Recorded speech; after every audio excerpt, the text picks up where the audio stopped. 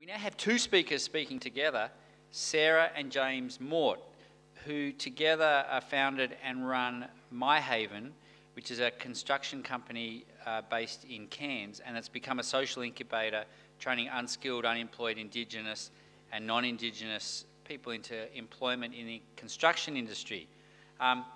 James Mort has over 35 years of hands-on construction and property development experience. He started as an apprentice plumber and then worked his way up to to run a high-end construction and development company in Victoria, and now MiHaven in Cairns. He has, as I said, 35 years experience in the industry, providing invaluable knowledge and practical experience inspiring our Indigenous and non-Indigenous trainees to a new career and fulfilling future. James has qualifications in construction, training and numeracy and literacy support. Sarah Mort, who's a director and also co-company founder with James, has been involved in the construction and property industry for 25 years, commencing her career as an honours town planning graduate from Melbourne University and a postgrad in urban estate management at University of Technology in Sydney. She has a diverse career working in government, major construction and development companies in Australia and Asia, establishing her own property consultancy business before joining forces with James to establish MiHaven in 2011, following the disastrous aftermath of Cyclone Yassi in far north Queensland, particularly in Mission Beach. And I don't know if anybody's been up to Mission Beach since Yassi, and it's not the first sort of disaster they've had in the last years, but it just had an incredible impact on that community, which they certainly haven't recovered from.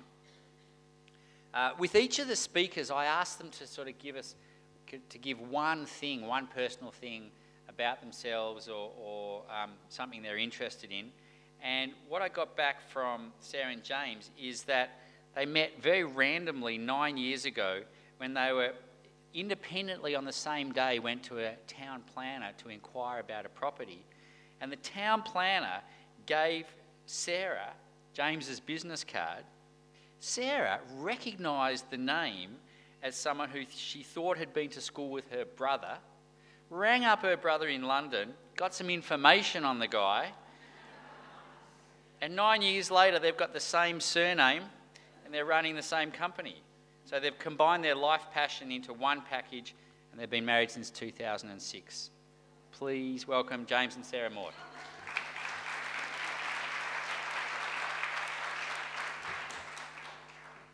Thanks, Annie, for that very embarrassing introduction, but anyway.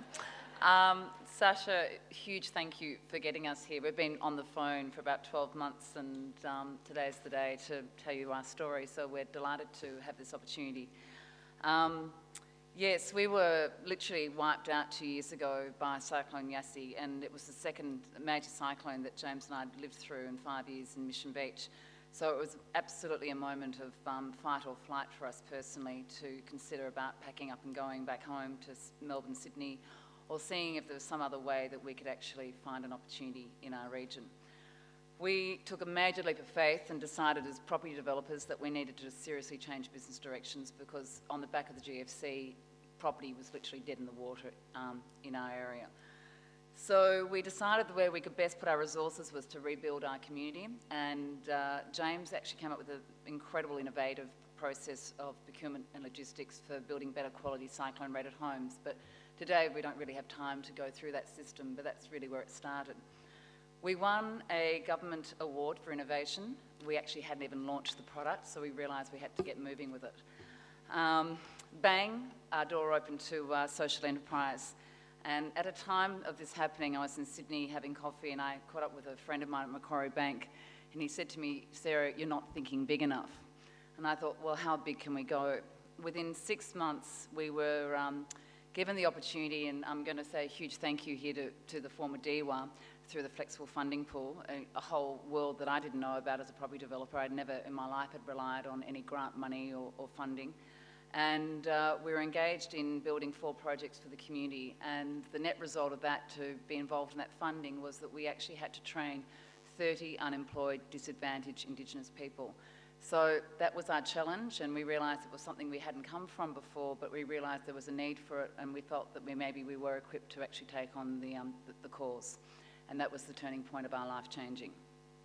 within 18 months, and this is only, I'm talking literally 2 years ago, we then grew from 3 staff to 15 full-time, and we relocated our office from Cairns, from Mission Beach to the big smoke of Cairns.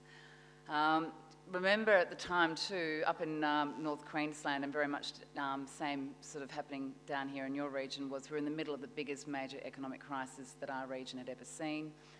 We had massive unemployment, tourism was absolutely decimated, and the building industry had absolutely gone in our region. So what on earth were we doing setting up a construction company?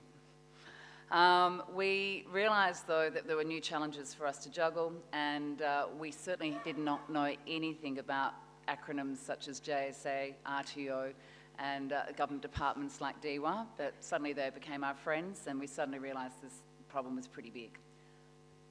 Now I've got to use this thing.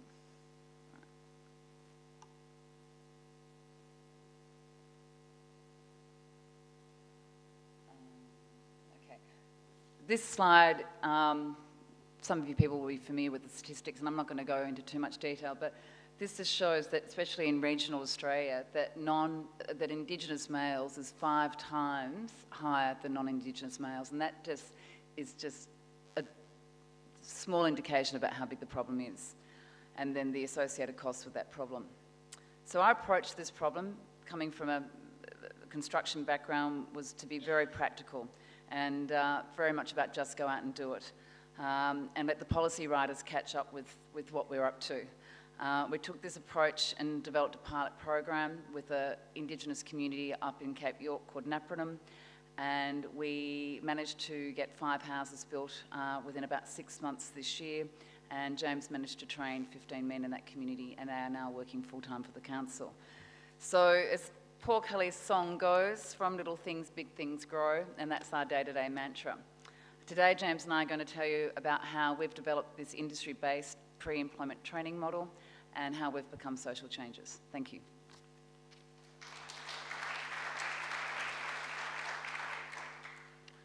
Thank you, Sarah. Well done.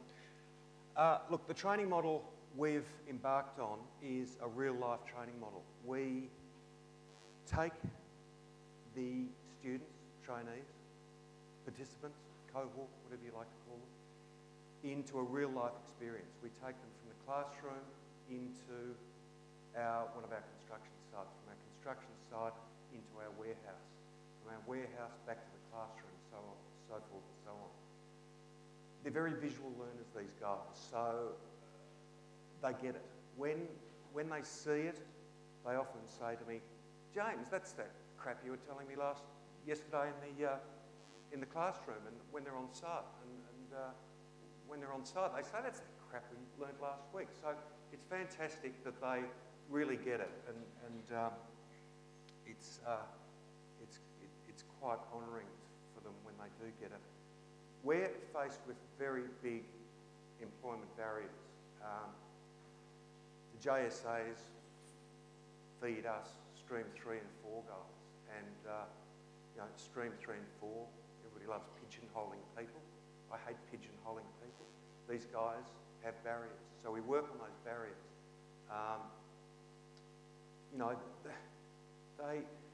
Once they get it and their lights turn on, it is a fantastic feeling. It really is. So they enjoy turning up. Their real personalities start to come out, and they enjoy doing things that make them smile.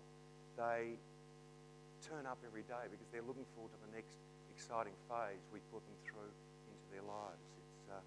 It's great for them. Part of this deal is we rely heavily on literacy, numeracy, and communication skills. We've found, especially with Indigenous guys, that this is their major barrier. And it's not only just a barrier for them that they can't communicate. The biggest barrier for them is the shame and embarrassment they have about not being able to communicate. And that's a big one. So we talk to them, and we use literacy, numeracy, and communication skills we teach them. And that embarrassment holds them back. It holds them back from their potential. So that's what we do. Look, our model is spans 6 months and beyond. We deliver accredited training. We deliver construction, civil construction, warehouse, logistics, and retail. We do that because it's a multi-skilled area over the 6 months. They're Certificate 2 courses. All it is a taste for them. It's a taste over the 6 months. And then during that 6 months, and here comes the really cool bit that I love, we take the group out. We take them on field trips. We take them to see a fantastic Aboriginal man, Brian Gray, who started a boxing gym. He's a boxer. He's part of the stolen generation. He's a wonderful man. He started a gym called Natural Born Fighters in Cairns. And he teaches them about the discipline in sport and how that discipline can transcend into their life. And they get it, once again, visual, boxing, exercise, fabulous. We take them to a wonderful Indigenous girl in Cairns who started an Indigenous cafe in Cairns. And she talks to them about healthy eating, proper eating, and how that transcends into their life. These two people reach down and touch their hearts, and that makes them smile. You can't wipe the smile off their face. And once that starts happening, that's the tipping point. We've got them. They start loving it, and they really do love it. The model places the utmost importance on the mentor, the right mentor. And the mentors that we use in the program aren't just taxi drivers, which is often the case. They form part of the group over the 6 months. And they listen to these guys. They talk to these guys. They take them hiking. They take them fishing. Whatever it takes to break down those barriers that they've got. So the mentors, very, very important. We're not saying we can fix all the problems. Some of the problems that these guys have, the barriers, are deep-seated. Some of the alcohol and drug issues are beyond our expertise, but we're there to identify those problems and assist and feed them into more professional help. In the midst of all this going around, our wonderful industry liaison manager, Robbie Goulding, is out talking to industry, organising job placements, job experience, work experience for these guys. Remember, we are industry talking to industry. We're a construction company, so we talk to our suppliers. It's sort of a two-way street. We use your stuff, but you help us. It works. So during that 6-month period, as I said, they have this multi-streamed education experience in Cert 2. So they make a choice after 6 months. So after 6 months, we say, what do you guys want to do? Do you want to go into a warehouse? Do you want to learn logistics? Do you want to learn civil construction? Do you want to get into construction and apprenticeship? Do you want to go into retail? And we teach retail because everybody needs a bit of front about them, a bit of, upfront about them and how to communicate with people. So that helps them with that. We've pre-committed places with our suppliers and our contacts in Cairns. So, you know, Sarah and Robbie went out last week and they got 30 places. We will get your guys to come in to do work experience, and if they meet certain criteria, we'll give them a job. I mean, that's fantastic. Everybody in Cairns is jumping on board with us. It's wonderful.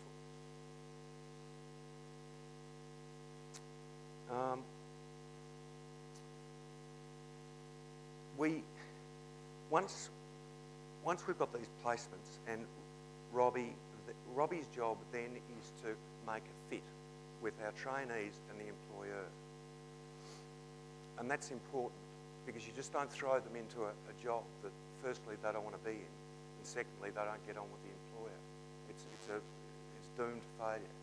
So Robbie makes a fit, and once the fit is made, our field officers stay between the employer and the trainee or the employee for 12 months to keep that line of communication open, because it's so important. We've seen it so many times that a little miscommunication blows up into something huge. We had a case where, one of our guys just walked. Because he didn't know how to communicate, so he walked. So we put in place this 12-month field officer idea to stay between them, and it's a constant. Look, all this stuff is great, but until we can reach into the hearts of those guys and touch them, it's all for nil. These guys, they all have a story. They have disadvantages. They didn't go to a private school. They didn't, they've come up in the hard knocks. But they all have stories, and we listen to their stories. We tell them about their stories in their life. We help them put all their problems and their woes in context with their stories, and that's very important. Because everybody's got a story, and we listen to them. And that's fun. We share this passion that we've got with our employers, and they join us because they enjoy continuing our work. We do the hard yards for 6 months over to them, but we stay with them, and that's the really good bit. So what have we got? What we've got is a tripartite social change happening. We've got 3 groups reliant upon each other to change. That's fantastic. And it's going boom. Thank you. James.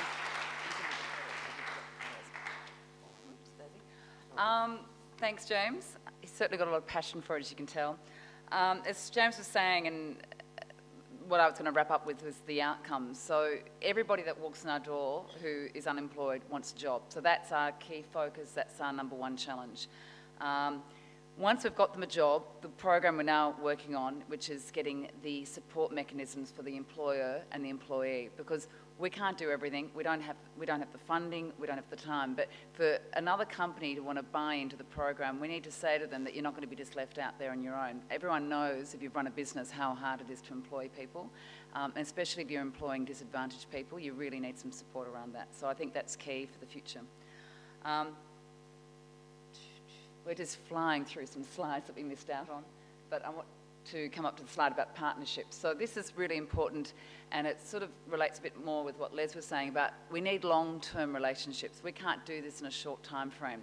Napranum, which is up near Weipa in Cape York, we've had a unique opportunity to partner with that community for 4 years. So we are now training and developing all their housing directly with that community.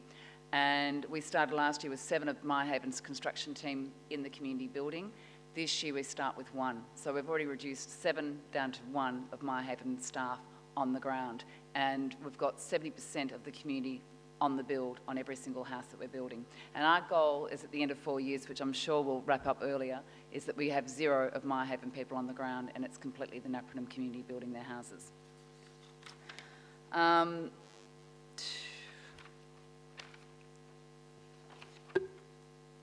Talked about jobs. James touched on the relationship that we've been developing very much with our support partners. The more our construction company, this is sort of the cool part of social enterprise, we are a for-profit business, and therefore we've got to really make this business work. We've got to pay wages every day. We face the same issues that all businesses face in Australia: cash flow, competition, the day in, day out hassle factors of running a business. We relate to that story. That's our story. We've got to be good at what we do in building, and we've got to be good at what we do with training. So we have a lot of pressure on us, but we enjoy that challenge. Up until a week ago, we weren't even an RTO. That word I didn't know a year ago, I now know. So we will be bringing that into our business next year, primarily because we're industry, and we do believe that some of our skill base of teaching is of a very high calibre because we're coming off the ground. And as James touched on, 70% of what we teach is on the ground, on the job. So we treat every person that joins the program as though they are working with us the day they walk into the door. They are developed to be work fit, so they are really ready to go out and work for somebody else. that's important to us because we're actually referring those people to our supplier partners. So we're asking them, you know, if our business grows and we keep buying more windows from you or more bricks or more whatever we buy, surely there's an opportunity that you could take another person into your workforce. So the job I've been on in the last week, which was great to get out of the office, was to talk one-on-one to our supplier partners. And I was absolutely astounded that no one said no. And in 90% of the cases, I got yes twice, which meant I walked out the door with 2 employment outcomes in 6 months' time from companies in Cairns, which were literally 18 months ago on their knees. We have some really good green shoots happening in our community, in our region, with construction, with some major tourism development. And I think finally everyone in Cairns is saying we need to get workforce capacity ready, and this is a good program to work within. The really good things about helping someone get out of unemployment, and with Indigenous people, very much generational unemployment, we've calculated that on a per head basis that you're looking at a saving of around $2 million per person if they can stay out of unemployment and stay in employment in their lifetime. That's a pretty big figure. You know, there's other issues, and I mean, there's other benefits we all know. There's reduced suicide rates, especially in communities, overcrowding and social housing, and hopefully one day the need for no more social housing, that they can afford their first home. One of those photos you saw in Hopevale, we actually built the first home for an Indigenous woman called Cheryl Cannon on freehold land in Hopevale. That's the first freehold home owned in Cape York so far, and that was 3 months ago. So there are changes. Just summing up today, you know, I think the most important thing to give everybody is hope, to get everybody to believe that there is a future for them. And I wanted to summarise. James, are you ticking? I need that last slide. That's graduation. That's celebrating everyone getting a job. That's Emily and Peter, who are now working for a landscaping business in Cairns. That's a bunch of the guys of companies in Cairns that have employed the recent group we've had. Their businesses are growing as well. So this is what I want to say. There's no situation that's not transformable. There's no person who's hopeless. There's no set of circumstances that cannot be turned about by human beings and their natural capacity for love of the deepest sort. Thanks very much.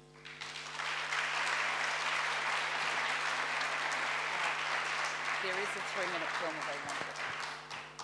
There is a 3-minute film of the last group we trained, working up with Brian Gray boxing, if you want to see it. But if times, you want to see it? Okay, shoot. We give them an introduction to the building industry, you know, how to use tools, how to plan work, how to read plans, fairly basic building industry so that they can go into a builder and learn more. Boxing is a sport about technique and skill, and it also gives you life skills like determination, you know, a winning attitude, you know, and never give up attitude, and it builds self-confidence and self-esteem. And these attributes you can take into your workplace, and when, you know, they're transferable things you learn here, like the disciplines of boxing, the mental toughness of it, and all that stuff. You can apply those things in everyday life. For me, I'm loving every moment of it. The fact that I want to become a landscaper and being out, putting myself out to, you know, get there, considering where I have been. Robbie's probably the one person that has put me up to, you know, where I want to get, because I was stuck in a rut for a good while. So yeah, it's working wonders, definitely. People that bring out the best in you. See, when you're in an environment like this, where you're in a accountable environment, you're in a structured training program, you have people in there that actually can help you to bring the best out of you and bring that potential out of you that's in there, and encourage you to grow in your fitness and be motivated and continue on and make it a long-term thing instead of a 1-month hit thing and give up. I believe in the program, and it's really good to see MiHaven doing this sort of thing rather than, I mean, a lot of building companies do transportable housing and just send tradesmen to build them. Well, MiHaven are sending only a couple of tradesmen and using the local people, which is really, really good. That's a good model. It was good to speak into them, you know, and maybe plant some good ideas in them and inspire them to keep going and stay focused and motivated and reach their goals and live their dreams, really.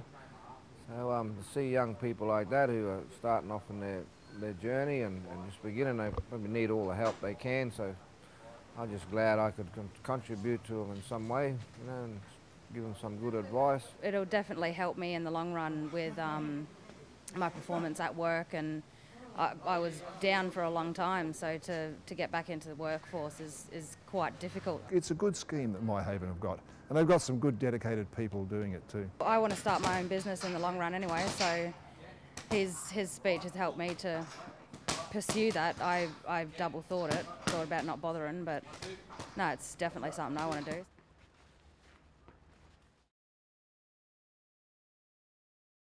That was such an inspiring presentation, and but I'm really interested in your own journey. I mean, it's obvious that you're passionate about the project, but just about your own experience prior to this project in working with Indigenous people, and what you had to do to on your own journey to become more culturally competent, and also just any advice you'd have of what you would tell employers who may be looking at employing Indigenous people who haven't had that experience. We stepped into this arena green, very green. I'm from Melbourne, Sarah's from Melbourne. I went to private school, Sarah went to a private school. I didn't see my first Aboriginal bloke until I was about 30. I mean, I didn't know what I was getting into. But what I knew is that I had a lot up here to share. And I found over the years where I've, in my construction company, I've had apprentices all through.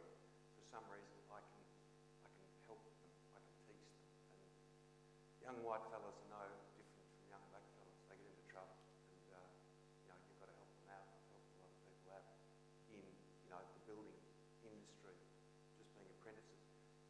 But going into communities was an eye-opener for us. And I asked an Aboriginal guy once, what do I do? What cultural differences help me? He said, look, just simplify, just normalise them. They're no different. They want to live, they want to get a job, they want to move on in their life. Just normalise it. And that's what we're doing with the housing up there. We're normalising the housing. We're cutting down that thing of block walls and little windows, no cross ventilation and all that sort of stuff. We're designing quite beautiful homes. The Premier you saw in the photo come up to Napa and said, God, these houses that you're building, they'd fit into the best suburbs in Brisbane, let alone an Aboriginal community. So normalise, I guess. I suppose from my background is I've had such a ranged career, from working with major Asian development companies, dealing at Sydney Council where you were, Helen. I think you get equipped about just not taking no as an answer, and with this government situation after the cyclone, we just got a random call and we never say no. So someone said, come to this meeting and talk to about this program about the flexible funding pool. So we got out of the car in Cairns that day and James said, this will probably be a complete waste of time or it may change our lives. So we just went in there and said, we'll do it. Last one question here.